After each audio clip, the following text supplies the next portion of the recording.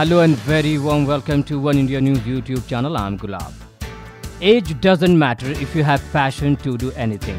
Yes, 18-year-old Tamil Nadu student Rifat Shahrukh is all set to break a global space record by launching the lightest satellite in the world, weighing a mere 64 grams. He is from Padipatti town of Tamil Nadu. The satellite called ClamSat will be launched by a NASA sounding rocket on June 21 from Wallops Island, a NASA facility. ClamSat, named after India's nuclear scientist and former President APJ Abdul Kalam. Shahrukh's project, the first to be manufactured via 3D printing, got selected through a competition, Cubes in Space, sponsored jointly by NASA and iDoodle Learning. The project aims to take the performance of new technology to space.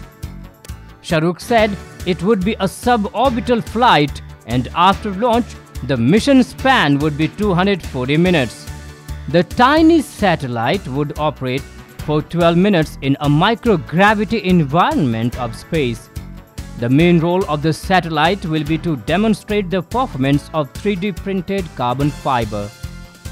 Speaking about his experience, Shahrukh added, "We designed it completely from scratch.